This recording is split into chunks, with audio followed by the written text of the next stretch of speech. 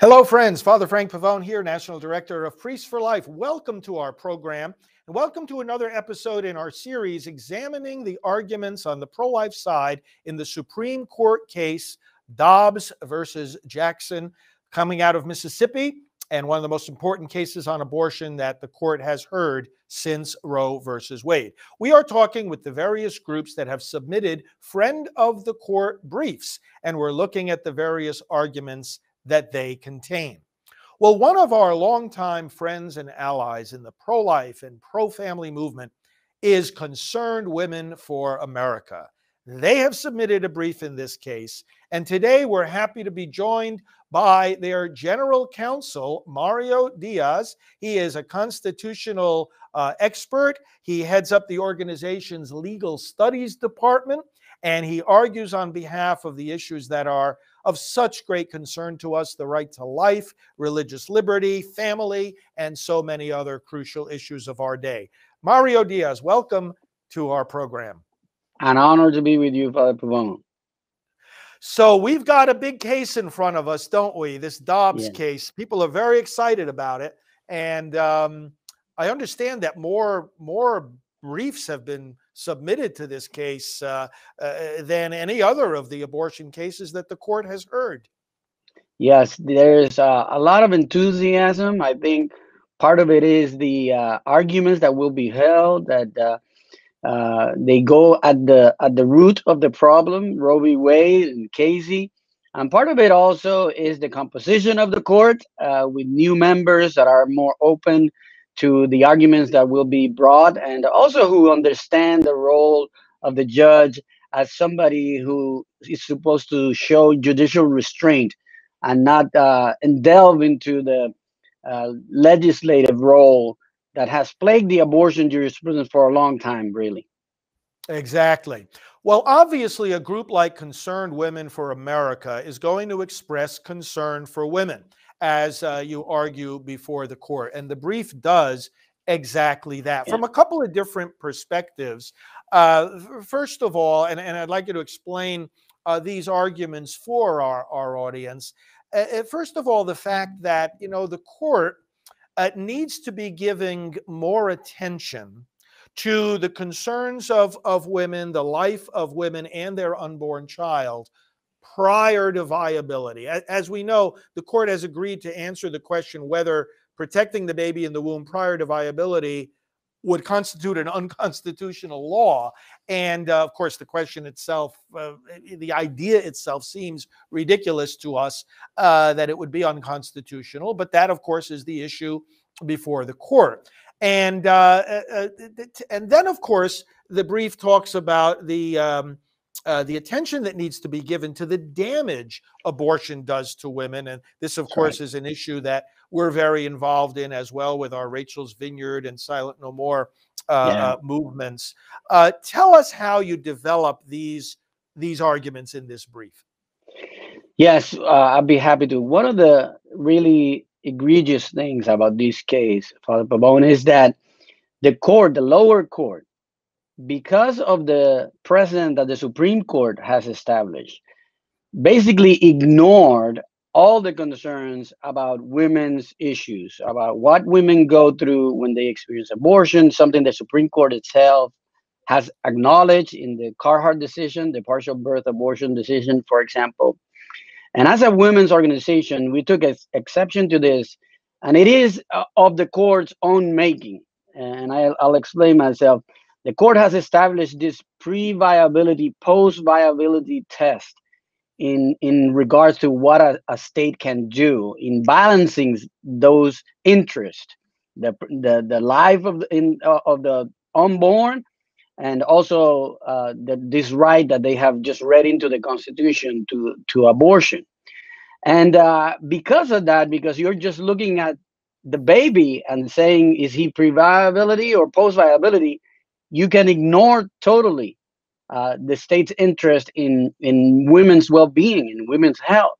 And so they did not allow the state to bring all the available evidence that they have of the harms this causes for women. As a women's organization, Concerned Women for America, I'm not a woman myself, but I represent We are the largest public policy organization for women in the nation. And we Yes. consider the omission of the evidence for the state's interest in the mother's health from consideration at the pre-viability stage, for example, a grave misuse of the court's jurisprudence that the Constitution, as you know, does not require at all.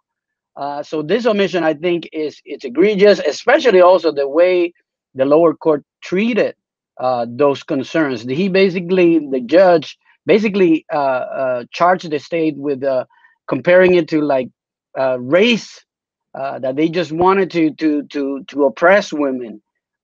This we believe it's unjust, really. It really was, Mario. It really was outrageous the way that the district court in this case treated these arguments and treated the state of Mississippi. And as you say, just this, didn't they even use the term gaslighting? Oh, you're Yeah, just gaslight. I mean, this is what this is no behavior worthy of a court. And to emphasize too what you're saying, isn't it the case that even going right back to Roe v. Wade, the court acknowledged that there is an interest on the part of the state in the that's right. woman's health and That's right. also in that developing life within her, whatever one wants to That's right. call that Yeah. baby.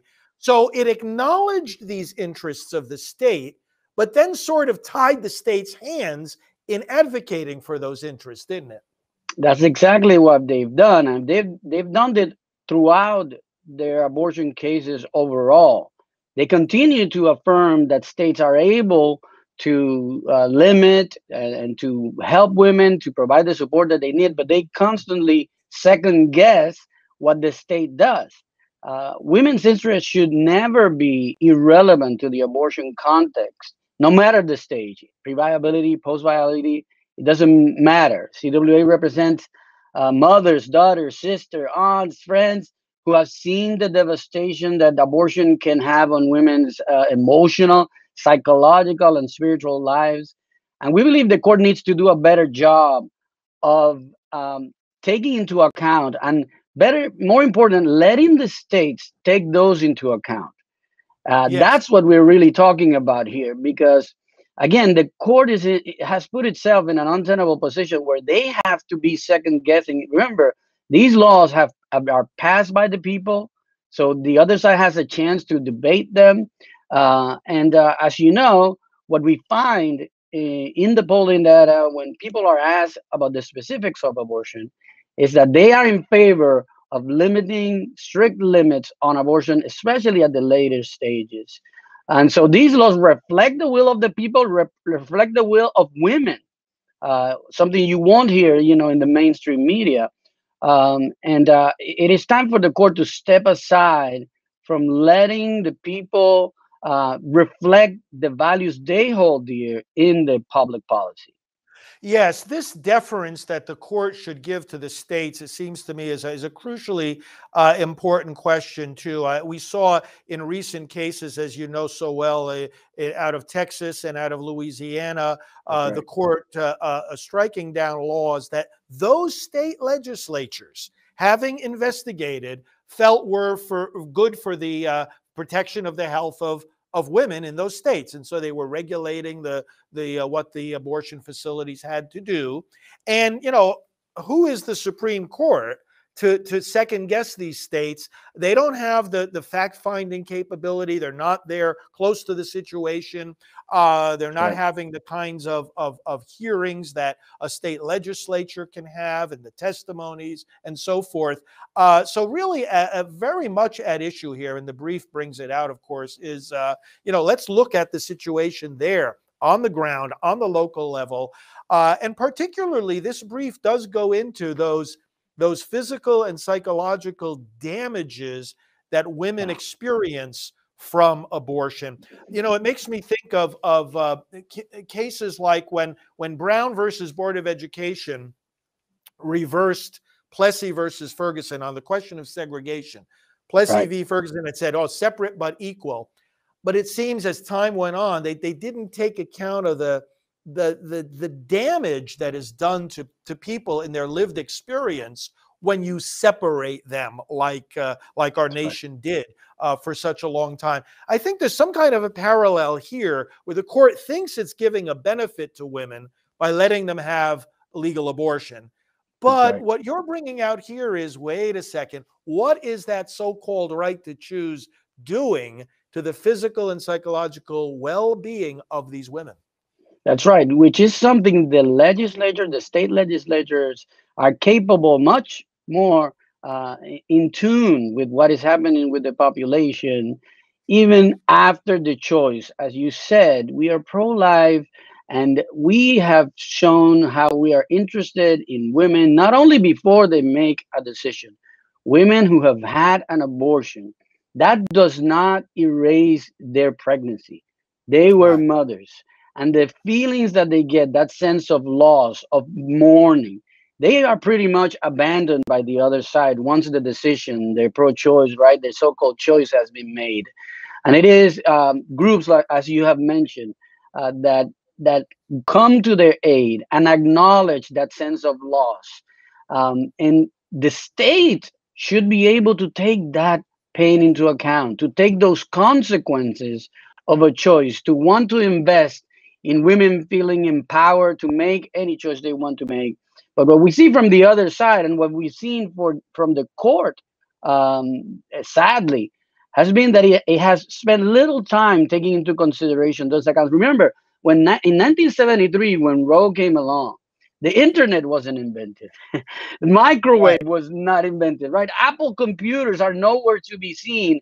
And it is amazing that still today we are letting those outdated ideas control the abortion jurisprudence, control abortion policy, because sadly, that's what the Supreme Court is doing. It's acting as a super legislature and intersecting itself into the abortion policy making.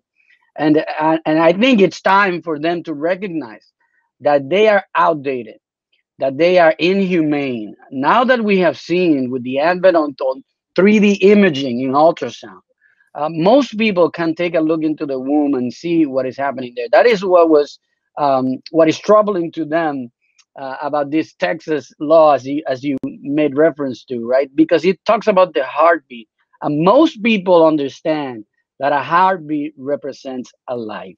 And Yes. I saw one of the abortionists talking about cardiac movement, or cardiac assistance. Yeah, he can't bring himself to talk about the heart and the Exactly. heartbeat Yes. because he understands. I think we all have a conscience. So I think that it's time for the Supreme Court to be more honest about what it has done wrong. I think they have already acknowledged it, right? In Casey, they abandoned their reasoning in Roe and refused to overturn it outright, just for political reasons, really, Right. worrying about the reputation of the court. And it is time Right. for them to do the right thing here and acknowledge that there are many more considerations at play here, and women's health, not only before the decision but after the decision, should be a big factor. Well, and this brief's assertion of that damage that abortion does to women corresponds also, as you know, to something the court said in Gonzalez v. Carhart, where it acknowledged. It said Right, it's indisputable that some women come to regret their choice, right, and we know that in this case there are a number of other briefs, including the one we submitted, that show the testimonies of the women talking about all the pain and the grief and the both physical and psychological after effects. So it's something that the court needs to listen to, needs to take into account. The other thing that this brief goes into, the very strong point, is the court must never assume that all women have the same yeah, position on abortion. that's Uh, right. Concerned Women for America is a gigantic group. You've got hundreds of thousands of members across this nation, and we to think that to be a woman is to automatically be in favor of abortion is such an egregious fallacy. Yeah. And the brief goes into that as an argument, doesn't it? Yes, it is one of the reasons why Concerned Women for America exists today. Beverly LaHaye started the organization back when the Equal Rights Amendment was going on, and that was the narrative that you heard in the media. This is what we meant, what women want, and she said, no, they don't represent me, and she wanted to establish a conservative, really a Christian worldview of women. And so Right. the hundreds of thousands of women we represent through this brief stress to the court that women do not need abortion to have equality. This is sort of the narrative that is underpinning behind their abortion narrative, that this is what women need in order to be equal to men. And we take that head on. We say that women have intrinsic dignity and value, regardless of the of abortion public policy, that they do not need abortion in order to establish their worth, and that the fact that that men do not give birth is not something they see as a flaw, some disadvantage, as go their narrative, but it is a feature of the beautiful way that women are created, the Imago Dei, that is to be celebrated and supported. That being a mother is not to women's detriment, but despite the many challenges that it had, but that it is to be celebrated. That is to celebrate true diversity, the diversity of our Creator. And therefore, CWA affirms the dignity of women, all women, including the women who are unborn, which is another of those incredible truths that we don't see discussed in the media. You know, we've tried for a long time, for example, pass laws against abortion for sex relations, right? For gender, right? Right. So that and the other side fights us on that too. We've tried it in terms of race, right? To prohibit abortion because of race, and they fight us on that too. They want no limits on abortion whatsoever, regardless of how reasonable they are. And I think the Supreme Court, up until now, has really aided and abetted that idea. They have been complicit in every time. You know, the one time that this has been different has been in this Texas law that just passed, and you have seen Yeah. how they have exploded. And the Yes. difference was that the Supreme Court refused to inject itself. This law passed, and now they came to them with an emergency appeal, and the Supreme Court simply said, "We're not going to interfere. We're going to let the process play out." And they have gone like the sky has fallen. It is not right.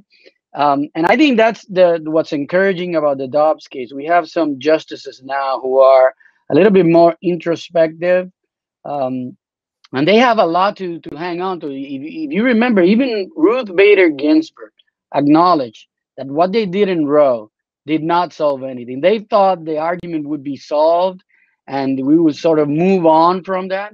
And she Right. recognized that it had really damaged the argument because it didn't allow people to debate the really important issues. When does life begin?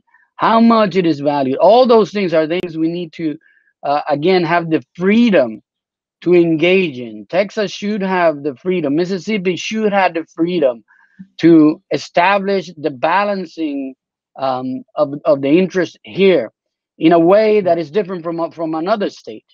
Right. And so we hope the Supreme Court will have that better view this time around as they hear the Dobbs case. Well, it certainly is a crucial moment. It's a tremendous opportunity. And we're grateful for the voice of CWA. Friends, if you're just joining us, we've been talking with Mario Diaz, General Counsel for Concerned Women for America. This brief, this excellent set of arguments here on behalf of women before the court. So, Mario, are you, I mean, we've seen a lot of changes over these decades. The court has weakened and stepped away in various ways from Roe v. Wade. Um, are you as excited as I am by what is about to unfold here as we hear these arguments and look forward to some kind of change, hopefully in the right direction from the court? I am, and as you are, I'm a Christian man who believes in the power of prayer. And one of the Yes. things I have told our grassroots women who are just the salt of the earth, Father, I've told them that I want them to feel the power of those other leaders around the country praying for this case. But not only that, I told them I want them to feel the millions of prayer that Yeah. have gone on since 1973. Just think, you've been part of this movement. You're a hero to us. You know the millions of prayers that have gone hours and hours praying to God to deliver us from this stronghold that the enemy has had on our country. And I think we need to sort of connect with that past. And we are all now fighting this. And that's what really gives me the hope more than the legal arguments. I think those prayers that have gone, I think, have led us to this point. And I am excited about the composition of the court again, not because they are, or the majority of them are pro life and they will impose their will, but because I think they are able to see the injustice that happened in Yes. Roe with Casey. And I think that they are being asked to continue what most people, including many liberal scholars who recognize that it is just in this area of law that all of a sudden all the judicial norms are put to the side in order to save this constitutional right to abortion that was just invented out of thin air. So I think what we have is that we have some people that are committed to the Constitution, and they won't be activists in any way. But I think I'm hopeful that many of them will be able to find the courage to say what is true, what they know to be true, what we know to be true. But I encourage your audience also to continue to pray. I think it is one thing to sort of make these arguments in the abstract, and it is another thing to be a justice of the Supreme Court and sign your name and know that it's going to cause some turmoil. So I think they will need their sort of moral and judicial compass will be tested, and I think they need our support. They need our prayers, and we are certainly engaging in it. We have developed a 30 days of prayer campaign that we're starting October 1st, as soon as the court starts hearing arguments, and we're going to continue up until the day that decision is handed down, that we might see so the justice prevail. That is awesome. And I presume people can find that. We have your website up on the screen. They can find that prayer campaign at your website, cwfa.org. Yes, that is true. Concernwomen.org, cwfa.org. They can come in and sign up and get all the resources. We want people engaged. And especially, again, if you're a woman, this is an organization that will stand with Christ principles on life and liberty, as you said, and family. Many fights, but we're encouraged by what God is doing. And so are we. Thank you so much, Mario Diaz, General Counsel for Concerned Women for America. Thank you for explaining the brief. Thank you for sharing with us CWA's mission and vision. And thanks for that call to prayer as well. We look forward to continuing to stand shoulder to shoulder with you and with all the great people at Concerned Women for America. Amen. Thank you. And thank you, brothers and sisters, for watching this episode. Remember, you can also go to SupremeCourtVictory.com to find the many briefs that have been submitted in this court to understand the case better, and to also find prayers that you can say for victory in this case. Thanks so much for watching. Father Frank Pavone here of Priests for Life. We will talk to you soon.